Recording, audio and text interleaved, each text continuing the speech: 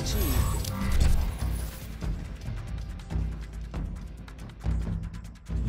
Welcome back to Kamikaze Overdrive MMA Predictions. As always, I am your host, Scott Johnson, and on this episode of the show, we're taking a look at UFC on Fuel TV, Gustafsson versus Silva, which will take place live on April 14th from Stockholm, Sweden. On the show, I'll be breaking down the main event and co-main event. The rest of my predictions will be posted over at kamikazeoverdrive.net, so head over there and give them a read. Also available on the website will be my betting packs for this event, along with Klugel's predictions. He'll be posting a free pick and putting his predictions in the bet shop as well.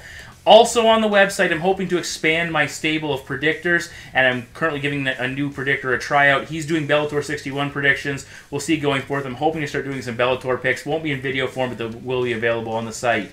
Also on the site, I'm looking to expand the sports I cover with Kamikaze Overdrive. I've currently broken down a large group of applicants to 3 very capable predictors who are going to be focusing on the NHL, eventually MLB and NFL. So make sure you check out kamikazeoverdrive.net. We'll be posting free picks along with posting betting prediction packs for each of these guys. They've done an excellent job in the tryouts, done a nice little job of breaking down all the fights. So please check out kamikazeoverdrive.net for all your NHL, MLB, and NFL prediction needs.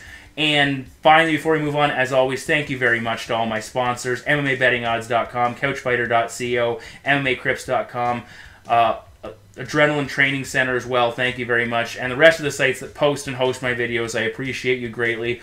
And of course, on the site, I post the links. You can check out those websites as well. And I think it's time to get to my first prediction. We kick the show off with a fight that is my Adrenaline Training Center Certified Overdrive Fight of the Night. In the UFC's middleweight division, 11-4-0 Brian All-American Stann battles 19-8-0 Alessio Legionarius Sakara. Both men are coming off losses. Stann was submitted by Chael Sonnen, and Sakara lost a decision to Chris Weidman. Alessio is a true UFC veteran with 13 fights inside the octagon going all the way back to 2005. Unfortunately, he struggled with various ailments and injuries, only fighting once a year since 2009, and is entering this bout off an ACL tear that has kept him away from the cage for over 12 months. During that time, Sakara had a pretty decent run, compiling a 4-1 record before the Weidman defeat, and Brian Stann mirrored Alessio's success, carrying a 5-1 mark into the Sonnen fight. Statistically, both men have won the majority of their fights by knockout or TKO, Sakara with 9 and Stann with 8. Alessio's style is striking-based with an 8-1 pro boxing record, and he has diversified his attack, incorporating kicks and clinch work. As a result of Alessio's boxing background, he has impressive technique, engaging his opponents with crisp combinations. Against Weidman, he attacked with a beautiful series of hooks, landing 3 consecutively before finishing with a low kick, and he appears to favor his left hook as a weapon of choice. He will attack the body with both kicks and punches. He throws knees from the clinch, and stopped Joe Vidapo with a nice head kick. As good as Sakara's striking is, he has suffered 3 knockout defeats against Drew McFedries, Houston Alexander, and Chris Lieben, which is something he will need to be careful against Brian Stann. Stann has been knocked out once in his past by Steve Cantwell, whom, like Sakara, has excellent striking technique, but Stann does hold the edge in that matchup 2-1, including a 41-second knockout victory in their first meeting. Stann's development as a fighter has been impressive, and his knockout wins over the granite-chinned Chris Lieben and George Santiago are a testament to his toughness. Lieben is well known as a brawler, but Stann matched his gritty style, hurting him with a short right and finishing him off with a knee along with some serious ground and pound. Against Santiago, it was a much more technical fight where he showcased a nice 1-2 combo, finishing with a low kick. He used a lot of feints, dropped Jorge in the first round with a left, and finished him with a short right in the second round. Both men are predominantly strikers, and I don't anticipate this fight going to the ground too often. Stann has had trouble with powerful wrestlers like Phil Davis and Chael Sonnen, but this shouldn't be an issue against Sakara. Conversely, as mentioned above, Sakara has been knocked out on multiple occasions by fighters with inferior striking technique, but the ability to use their power to turn the fight into a brawl. Even at distance, Sakara has a tendency to duck his head when striking, which leaves him vulnerable to a well-timed uppercut, which Stann was able to hurt Santiago with. In addition, Alessio's forward push while striking leaves him open to a counter strike, and Stann used a powerful short right to counter both Lieben and Santiago as they moved forward. Alessio's vulnerability to power is the biggest issue in this matchup. If he can stay on the outside and outpoint Stann, he could win a decision, but Stann should be able to pressure him and eventually land with power, so my prediction is Brian Stann to defeat Alessio Sakara by TKO. In the main event of the evening, Alexander the Mauler Gustafsson 13-1-0 will battle a returning Thiago Silva 14-2-0. Silva has been out of action for over a year after defeating Brandon Vera in a fight that was eventually switched to a no contest, while Gustafsson has been rolling, winning 4 in a row. For Thiago Silva, this fight will answer a few significant questions. Will the long layoff hurt his performance? How effective can he be when he's 100% healthy? And where does he rank in the heavily stacked light heavyweight division? The last question being potentially the most important. Silva was making a push to the upper echelon of the division, but a pair of defeats to Lyoto Machida and Rashad Evans and the eventual suspension slowed his progress. This is a huge fight for Alex Gustafsson, who, with the exception of the Phil Davis setback, has smashed through the competition in a similar fashion to the current divisional champion John Jones. Both men are proven finishers. Silva has either knocked out or submitted his opponents in 13 of his 14 wins, while Gustafsson has done the same in 12 of his 13 victories. Both men have shown lethal striking skills, winning the majority of their fights by knockout, the Swede-stopping Matt Hamill, Jared Hammond, and most recently Vladimir Matyushenko, while Silva holds wins over Keith Jardine and Houston Alexander. Silva has devastating power and showed against Rashad Evans that all he needs is to land once to change the complexion of a fight, hurting, and he nearly finished Rashad in the third with a quick right. Silva is most effective when he stalks his opponent, constantly pushing forward. He did an excellent job of cutting off the cage against Keith Jardine, limiting Jardine's space, and eventually catching him with a counter left hook for the knockout. As good as Thiago is with his striking, against both Machida and Evans, he failed to adapt his approach when his opponents were able to neutralize his aggression with movement and takedowns, respectively. Gustafsson is also a pretty good striker. He has a nice right hand, low kick combo, will incorporate a head kick and front kick, and did a lot of damage against Matt Hamill in flurries that included a very nasty uppercut. The Mauler has shown good lateral movement working around the outer diameter of the cage, which along with his usual height and reach advantage has created problems for his opponents when trying to close the distance. He has seemed vulnerable, a little bit at least, to a lead left. Hamill was able to land his left jab with regularity, and he has a tendency to leave his hands spread apart, which could give Silva an opening to attack down the middle.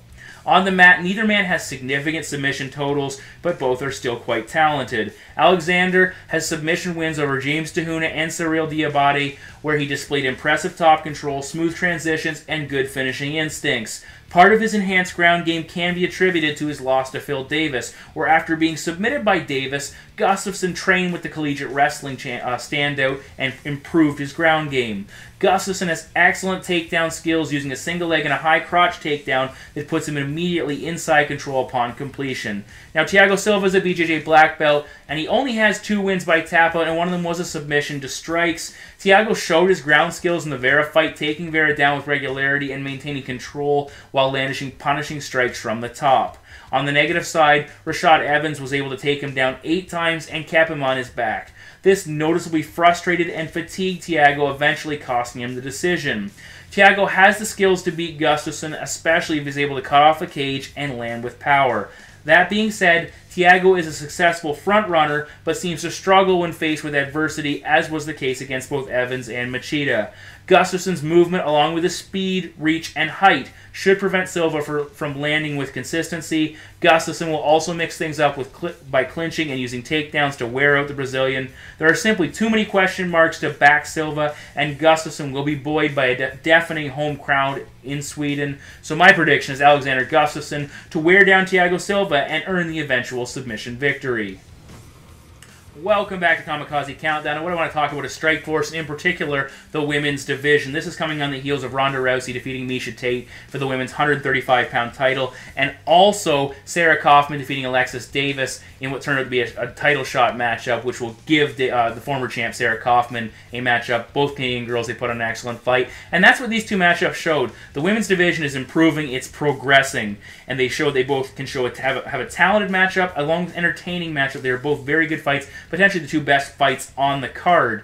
And of course, there's always that issue, will women's MMA find a home in the octagon? Dana White seems to be a little bit against it, at least he feels the talent pool isn't there yet. I feel it's only a matter of time before they start incorporating more and more fighters, just like every other sport and every other division. As the popularity of the sport grows and the notoriety of it grows, more people will get into it, the talent pool will expand, and there will be a demand for it. I think when Strikeforce is eventually moved over and folded up and folded into the UFC, you will see the women's division joining them. I actually would like to see the women's division kind of be melded into one. You've got the 145s and the 135s. How about we make a 140-pound women's division? Just call it the women's division. This will bring some 145ers down, make it a little easier for them to make the weight. They're not going to be that much bigger than 135ers, and it should be, and it'll definitely expand the talent pool. Either way, I think it has a future inside the octagon. Lorenzo Fertitta seems to be in favor of it. I am as well. I put a poll on the KamikazeOverdrive.net whether it will find a home in the octagon. Not a lot of response so far, but currently people do feel that it is. Women's MMA will be in the UFC eventually.